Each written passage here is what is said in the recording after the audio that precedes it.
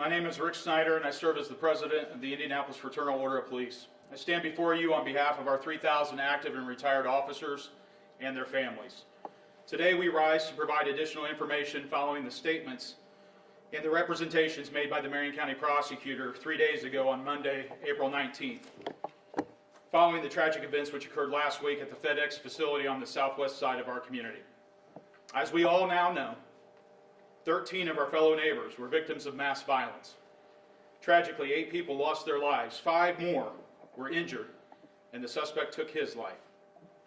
Our organization has learned from public statements that the suspect involved in this matter had a previous documented incident of intervention last year with the Indianapolis Metropolitan Police Department on March 3rd, 2020, in which law enforcement officers made a legally authorized immediate detention of the subject involved and seized the firearm that was present during the investigation of suicidal ideations.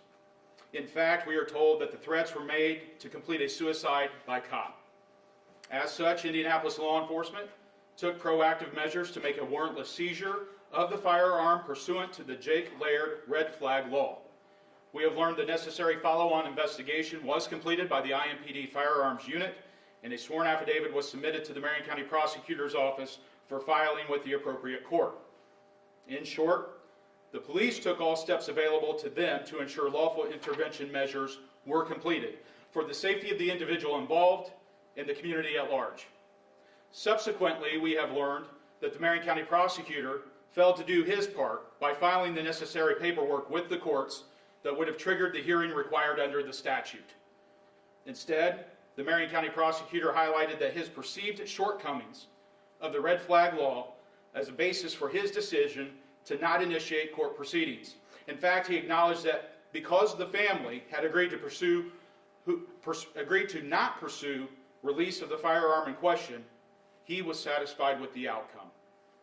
Unfortunately, the lack of action by the Marion County prosecutor prevented a court hearing, which could have resulted not only in the retention of the firearm in question, but also could have prohibited the suspect from owning, renting, receiving transfer of, or possessing any other firearms. As a result of this missed opportunity, we now know the suspect was able to legally purchase firearms months later, which were used or believed to be used in the attack last week. Make no mistake, the ultimate responsibility for this tragic event rests with the criminal suspect. However, the magnitude of this tragedy begs important questions. Why didn't the prosecutor seek the hearing that the statute requires? Why didn't the prosecutor use all the legal tools available? Why didn't the prosecutor try? The prosecutor outlined his desire to have subpoenaed certain medical records regarding the mental health of the suspect.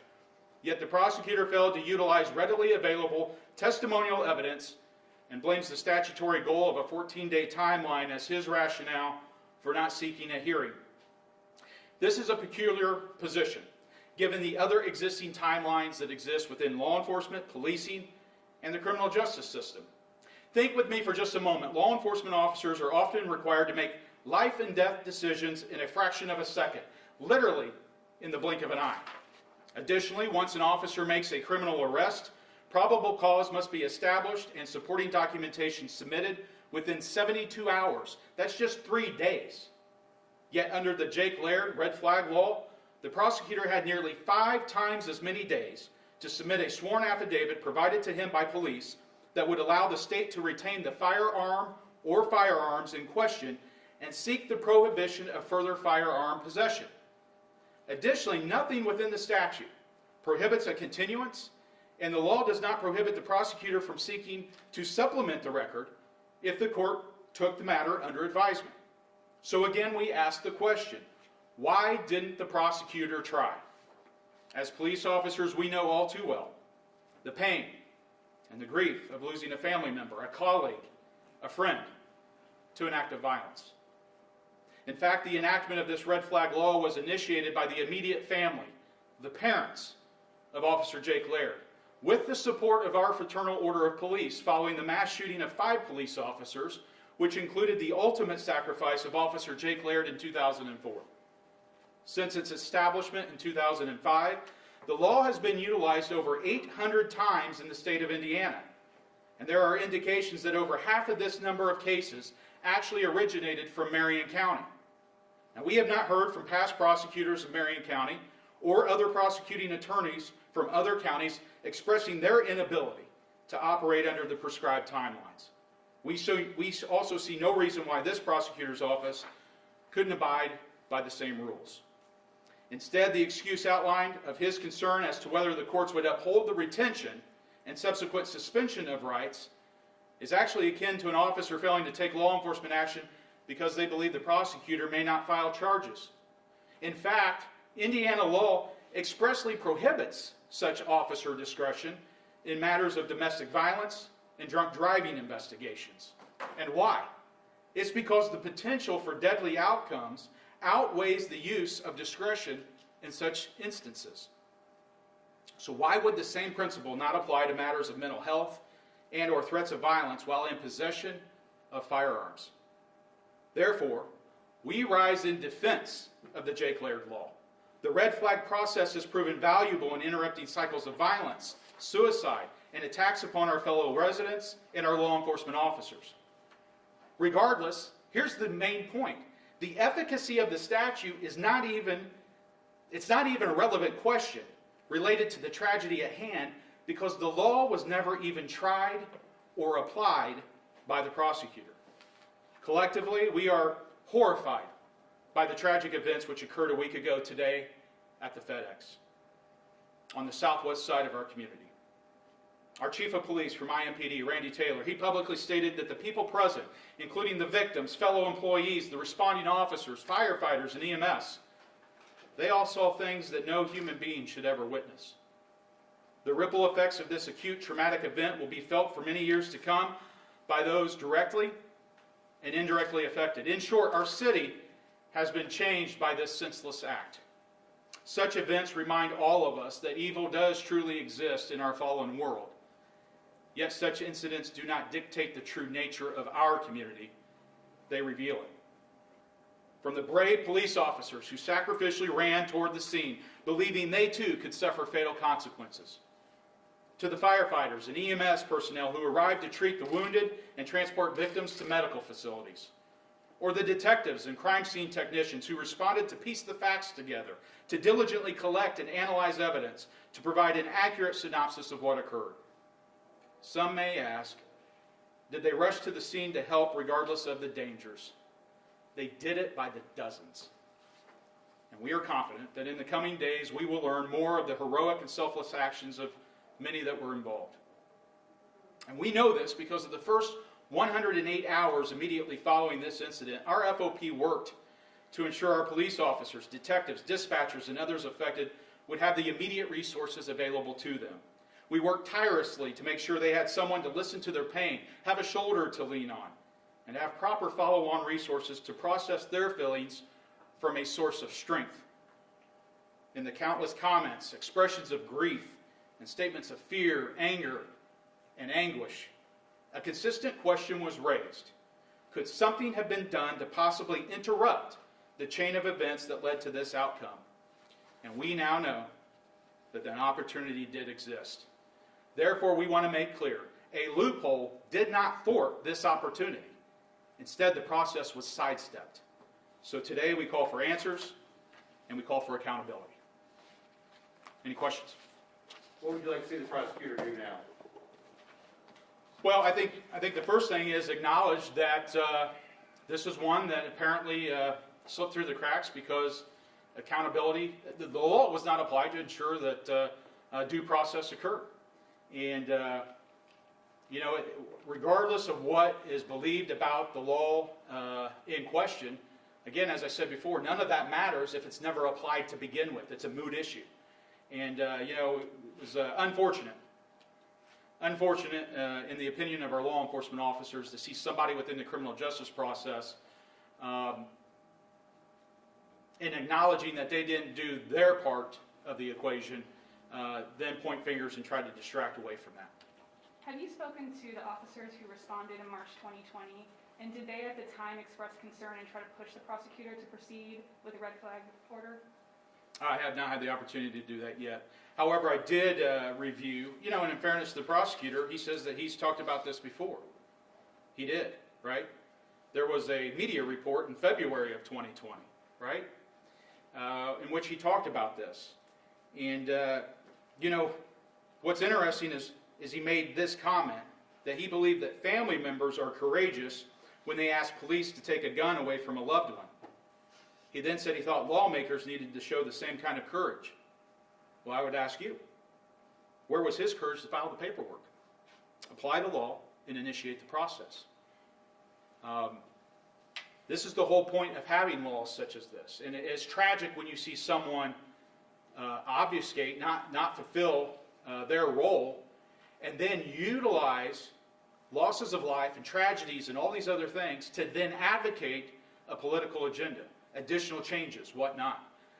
Politics should have no role in this. This is about the people. Has this been an issue or a concern before where you're seeing the prosecutor's office not pursue these proceedings? Well, specific to this issue, mental health is a top challenge, not just for Indianapolis, but for any community. But let's talk about what occurs in Indianapolis. In 2020, we're told that there were at least 3,670 immediate detentions in our city. Sure suggests that there's an issue there, right?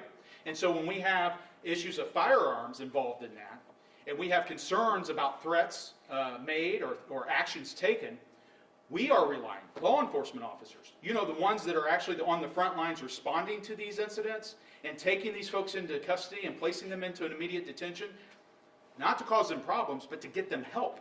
We're relying upon the follow-on system, the back of the system, to fulfill its work requirements, both in mental health, the medical facilities, and just as importantly, in the prosecutor's office.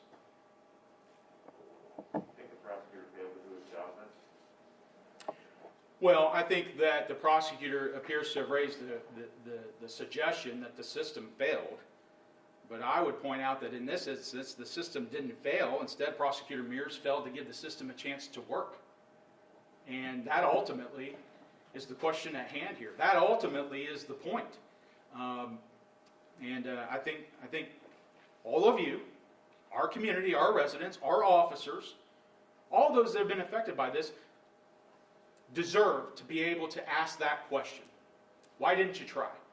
And quite honestly, how can we help you do better?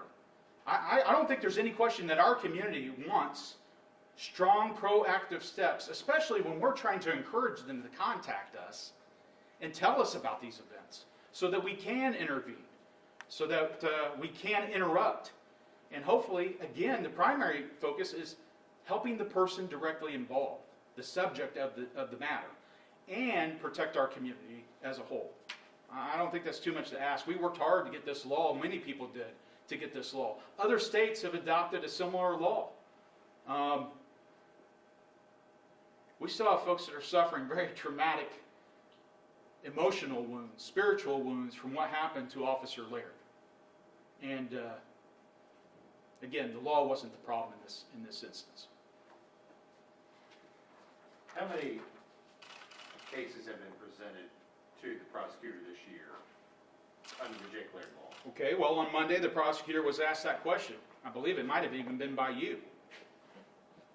How many times has his office received referrals from the IMPD? Now, when I watched it, I heard him say that he did not have those numbers readily available, but he was able to later share that in that same press conference that his office had made 8 filings so far this year. Well, in our research, we show that the IMPD had submitted at least 45 referrals to his office so far in 2021. So if that is correct, it means that his office has tried to take full advantage of the red flag tool available to them only 18% of the time. And at times like this, why on earth would you not try harder than to get right at 2 out of every 10 of these referrals made to you actually initiated into the system? We understand you're not going to get a successful outcome if you think that the person shouldn't have. We understand that's not going to happen every single time. But one thing we know for sure is 100% of the time, they will not be on the red flag system if you don't try and get it and initiate the process and apply the law. Do those cases, those 30-some cases, need to be reviewed? Well, you know, I heard the question being asked. It was a little ironic to me, and forgive me, but I heard many questions being asked, such as, how many times does this occur? How many referrals do you receive? And then what's the adjudication, the outcomes of your work? It sounded strikingly familiar to what we have been advocating for the last 2 years, which is get the statistics, get the data, put it in a public database, and allow us to evaluate criminal justice outcomes. We have said for many years now, the system is broken, meaning this criminal justice process, because people are not ensuring accountability through the process. You know, if nothing else, maybe this is a good place to start. Let's start on these mental health referrals related to the Jake Laird law, and then let's proceed and look at other things such as our homicides, non-fatal shootings, and stabbings to review those prior criminal histories and determine if truly one or both parties could not or would not have been there had they been held accountable for prior bad acts. This demonstrates the value of that. So just to clarify, statistically, we're not sure how effective this law is at preventing future violence? Well, I would not stipulate to that. I think science and research has shown that they are effective. They are extremely effective, and it's been demonstrated, especially as it relates to suicides. It's a great suicide prevention tool. And then, you know, the challenge that you're always going to find in acts of violence, right, is, we've been saying this, it's an issue of the heart. It's human violence. It's difficult to predict, and it's difficult to just know when something is going to happen, right? So your whole goal has to be to educate the public, take steps to prevent violent actions from occurring, and then when necessary, ensure that we've got strong intervention that is available and that occurs, and then in doing so, we will build trust and respect with our community and receive the collaboration of them to call, report this, report when their family member is struggling with a mental health, addiction issue, whatever the case may be, especially when firearms or other weapons are involved. I don't think anyone would contend that not taking this step makes things better. The prosecutor has said that the 14-day time frame that he's working with to file the red flag isn't enough time to gather medical records and things of that nature. Your response to that? Well, as I said in my comments, there's nothing that prohibits the prosecutor from seeking a continuance and the opportunity to get those additional medical records. But just as importantly, there's nothing that prevents the prosecutor from utilizing the testimonial narratives that are available to them, the witness statements, the statements of the officers, the observations, and the evidence. Quite frankly, just like every other criminal investigation that we deal with. And so, remember what I said, a regular criminal investigation, you only have 3 days. You only have 3 days to make that filing and provide that information. How are we doing that every other day of the year, but somehow whoever cannot get it done in 15 days? I think that is a red herring. I think it's a distraction. And quite frankly, I don't think it's an excuse that many people buy.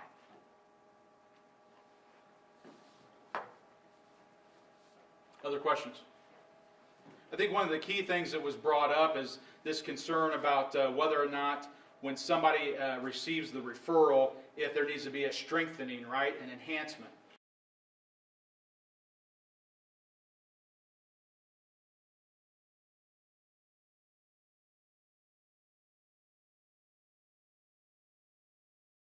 Unsafe, dangerous person in possession of the firearm, that they could be prevented through this process from purchasing another firearm. That was House Enrolled Act 1651. It actually enhanced the crime if you provided a firearm to a prohibited person, and it strengthened the law and made it a level 5 felony. So steps have been taken, but even our state office holders have publicly agreed that the law was never used in this instance. That is the key salient point.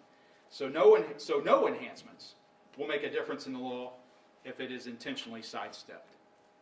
Do you believe, and I know you say some of these details are moot because the law wasn't pursued, but do you believe in that 14-day time frame, should that person, while they're awaiting proceedings, still have access to or be able to buy new guns? Yeah, you know, you heard one of the comments being made is that it's too short and too narrow of a time frame to get the work done.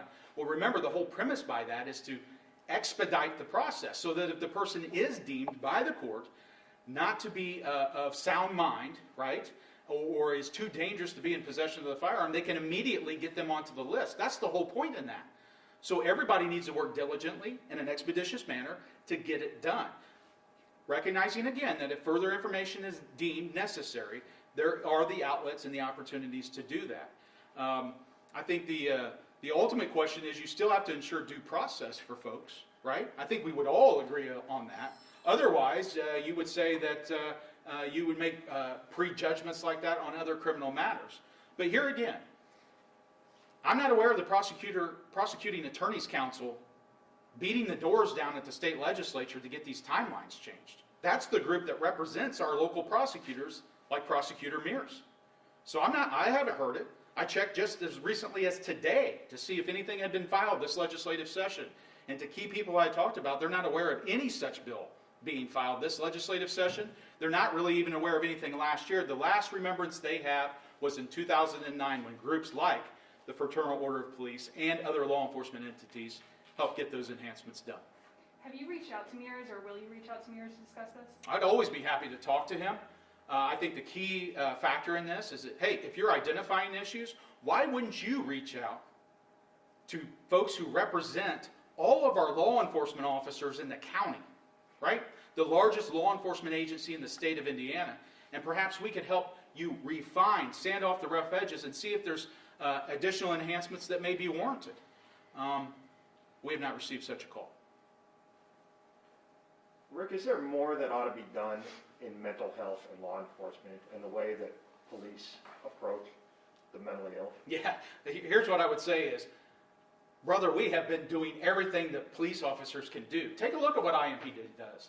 It's one of the leading police agencies in the country on mental health issues. We've done things such as having a behavioral health unit, right? Fully staffed, full-time, and a part of the police department. Many other agencies do not have that. Every one of our officers get trained in crisis intervention training. Every one of them. Many agencies just do that for a specialized unit. We make every single officer on this police department a critical intervention tactician in the city. That's a huge investment that we have made. In addition to that, we've pulled out all the stops related to these immediate detentions. Look at that number I just gave you, 3,670 immediate detentions just last year. How many is that per day? You're a smart man. Go do the math, right? It's a lot. But what else does it tell us? It tells us that there's a huge mental health aspect in our community. Now I'm going to say this to you with all sincerity. That is why last year, I personally and many other people spoke out at our city county council and then went to our Indiana state legislature and begged them to address these issues related to the revolving door of criminal justice. And we highlighted the difficulties and the challenges of this perfect storm. Mental health crises, narcotics-induced delirium, combined with firearms that are illegally possessed. And then when we find somebody who we allege has committed a gun crime, and we then submit them into the system, we simply watch them get cycled right back out, oftentimes having those charges completely pled down, dismissed, or very little accountability occurring. So I appreciate the question. I just challenge you, go find us another city, a major city. And I'm saying this positively. Go find another major city in the United States of America that is taking as many steps as the IMPD is on this very issue of mental health. What did we just get in the new criminal justice complex? What are we doing there, right?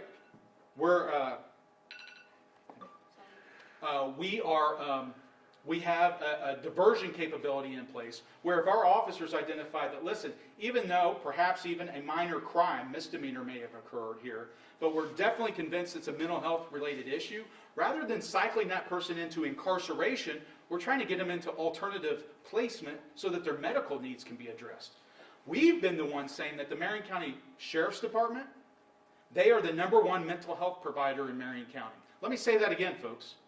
The #1 mental health provider in Marion County, and has been for years, is the Marion County Sheriff's Department, the jail. Why is that? It's because our community has been let down by people in decision-making positions to make the changes to ensure those resources exist. so that we don't have to go the route of incarceration. Yet instead, what did we do? We closed down any mental health facilities that were available, right? We siphoned that funding away, and then we said, well, just take the problem and dump it in the lap of law enforcement. Well, we're dealing with it the best that we can. We here in Indianapolis are being more proactive than anyone else that I'm aware of, yet we still are facing these matters. Why? Because the rest of the system has to do its job. Rick, your union represents smaller departments in Marion County That's as correct. well. And Speedway had an incident recently, last month, involving a mentally ill man. Do you have an opinion on how that was handled? Well, I'm not going to speak to that specific incident. It's not what we're here for today. But what I would say is it highlights this bigger issue. And I don't even know for sure the facts, if they've completely been determined related to that person's mental health. But here's the point, right? I think the bigger question is this, and Chief Taylor recently even spoke to this. Just yesterday, was spending the day having to go back and speak to the media to communicate a message to the public, which is this. Please keep calling us. Please keep taking the steps to notify us if your loved one is struggling with these issues. Our objective, our goal, is to provide and ensure that they get medical care, is to keep them safe. That's what we do. We're sworn to uphold that. We risk our lives to protect our communities and our fellow neighbors. So please keep calling us. In fact, this is what the chief said, and I'll quote it for you. He said, speaking of this issue and encouraging people to continue to do what they are supposed to do, he said, quote, if you don't make the effort, then there's no chance, right? If you make the effort and it didn't work, at least you made the effort. That's the question that we have today. Why didn't the prosecutor do that? Thank you, everybody. Appreciate it.